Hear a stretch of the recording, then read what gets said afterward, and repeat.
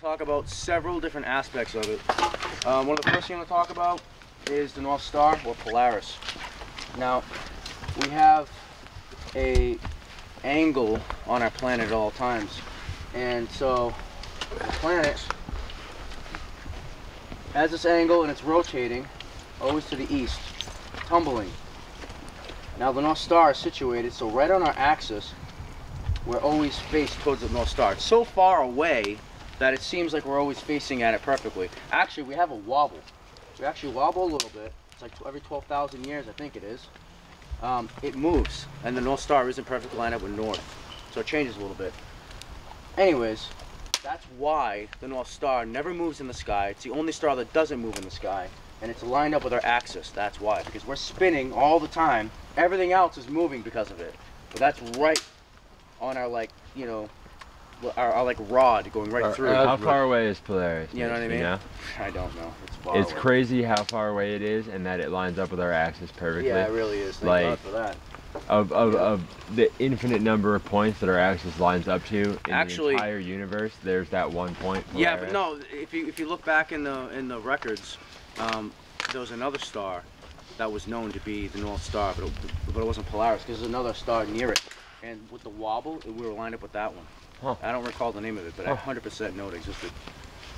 All right, so that's why that doesn't work. That doesn't move, and all the others do. And that's why this works, rather. So here's Polaris in the sky. All the other stars appear to be moving. If you do a time lapse with your camera, they like melt. They just keep moving. It's a big like circle. All the stars are sitting still, and because we're moving like this to the east, while we're doing that, it appears that they're doing this, because that's the same thing. So it looks like they're moving, not us, because we're standing on this, we don't realize. So they're doing this, but we're the one moving, not those stars. Technically, each one of those stars is moving through its galaxy, doing everything that it's doing, its solar system, etc., just like we are, but it's such a small, you know, amount of variable within the whole thing that it's like, you know, we don't see stars move, you know, not in our lifetimes for sure. All right, so that's why LURD works. Now, what is LURD? L-U-R-D. That's left, up, right, and down. Now, that is based on this. Left, up, right, and down.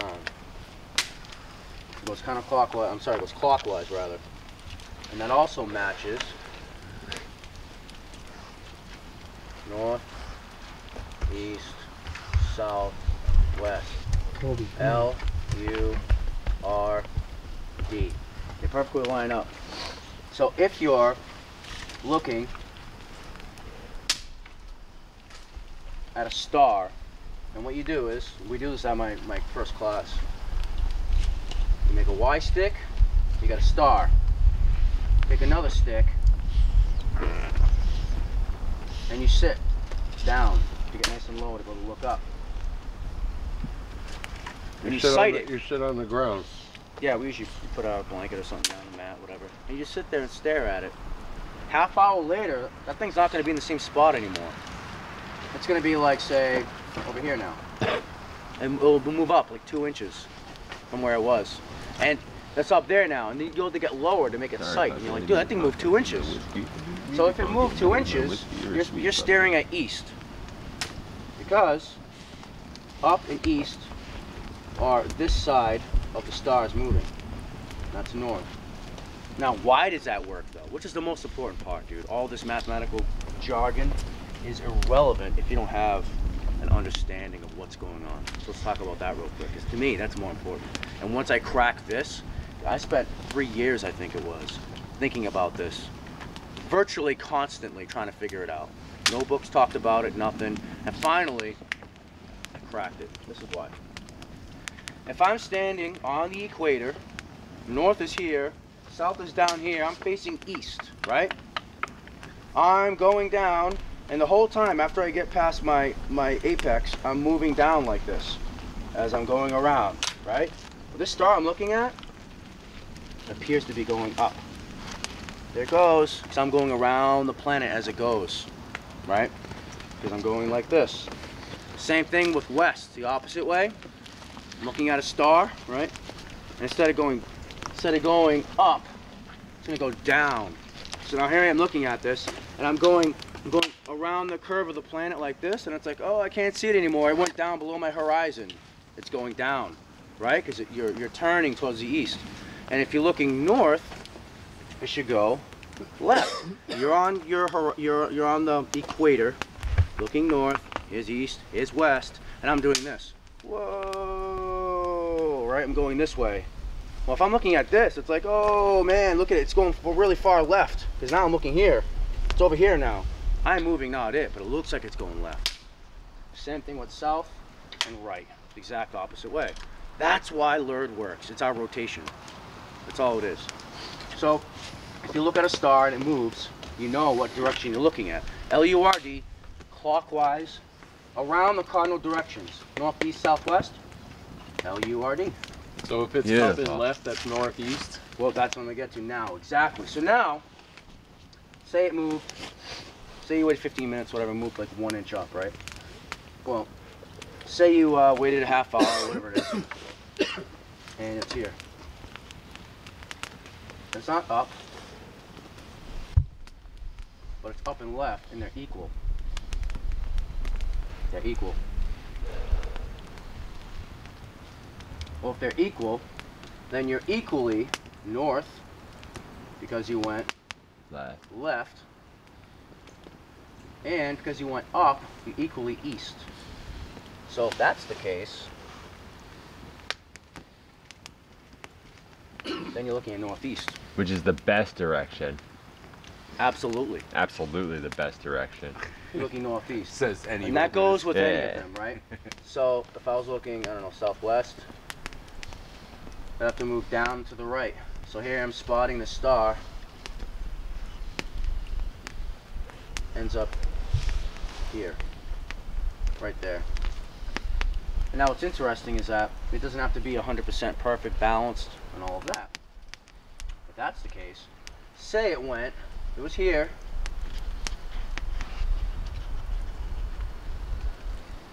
and it went, let's see, left 1 inch, and up, not 1 inch to be equal, but 2 inches. It's up here. So it went double the distance up that it did left. That means I'm leaning towards east. So I'm actually right here now. Now, why does that matter? Well, it's still northeast, but I'm, shying towards east. Well, this is why it matters. What we can do is this now. We can start shooting azimuths from stars. Because if you have a cardinal direction, compass like that, you're looking at north, east, south, west, which is L, U, R, D, which is 0, 360, right? 90, 180, 270 on my compass. It's all there, I just haven't wrote numbers. So now, if I see a star, and I'm looking at it, and if it goes up only, I'm looking at a 90-degree azimuth. Stop putting numbers to it. It's not like I'm leaning towards this. No, dude, what's the number? Oh, 52 degrees, bro. Bam! From a star. Thank you. This is how you do it. That's 90 degrees. So, just like I did before, if it goes equally out and equally left, I'm looking at northeast, which is actually a 45-degree azimuth. I can make bearings off of stars now. Now things are starting to get a little more interesting, right? And so half of 45 is like 22.5. We'll just say it's 22. That's me leaning towards the north. Okay, for that to happen is what we already said. I have to look at this. It has to go, we'll say 2 inches. We started here, 2 inches up and 1 inch to the left. So it'll be here. 2 and 1. So I'm leaning towards the left. That'd be the opposite, right? So if my star was here, I'd go left 2 inches and up 1 inch in the sky. So now I'm looking at a 22-degree azimuth. You can figure out every single number you could possibly get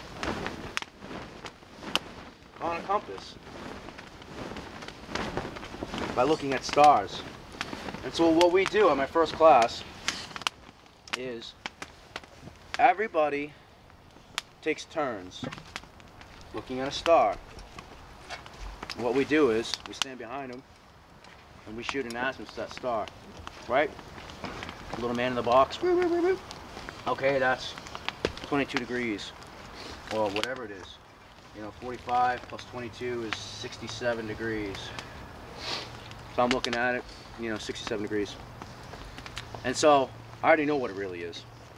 And he's looking at a star, and I already know what it is. My buddy knows what it is. We don't say anything.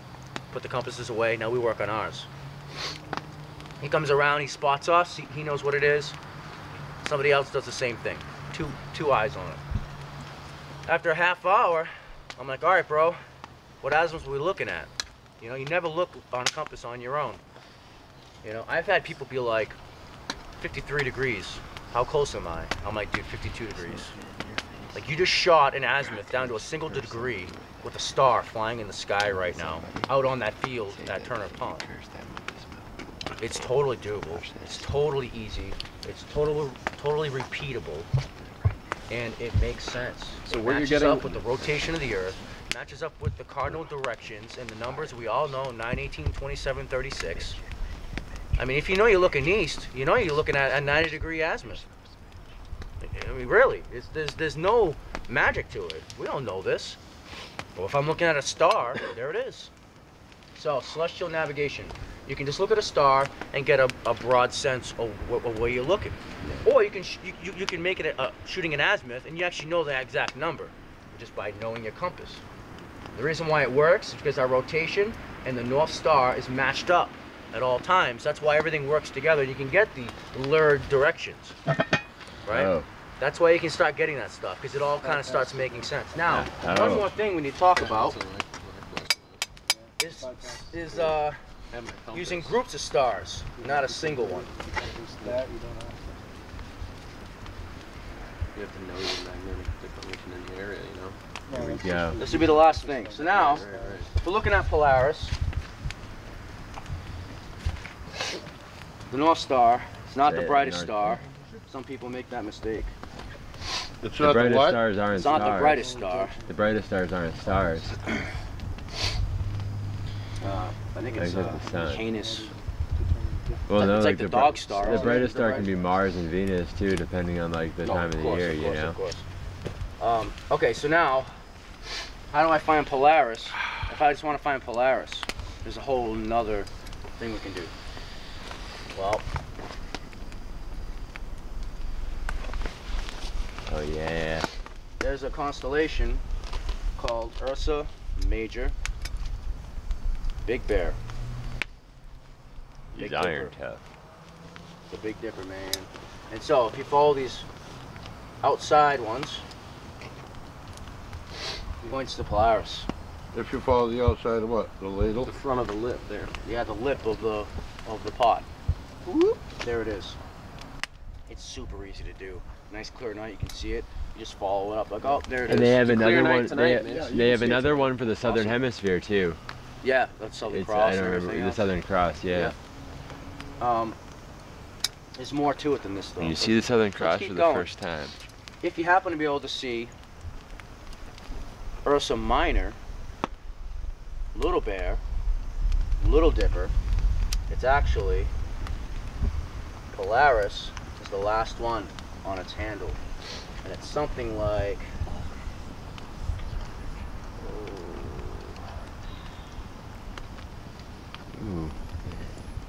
Polaris. Polaris is the last one. star That's Polaris right here. on the the handle little of the dipper. small the handle. dipper. Yeah. Yep. Ursa minor. That's it. Ursa minor. And what it does is it creates a curve. If you follow that curve, it'll point you right to the handle of Ursa major. Usually this is much more, much dimmer.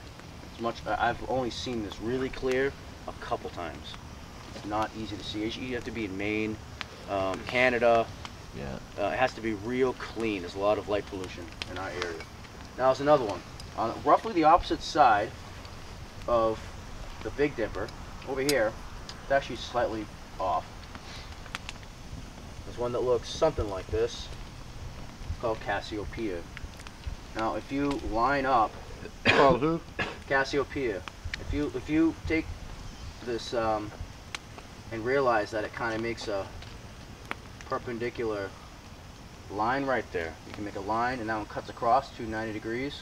It could be like a triangle, like this, right? Basically, to me, it's like a bow and arrow. So you have this here, have that there. And so you look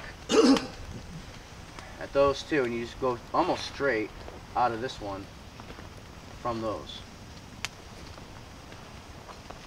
And it leads right to Polaris.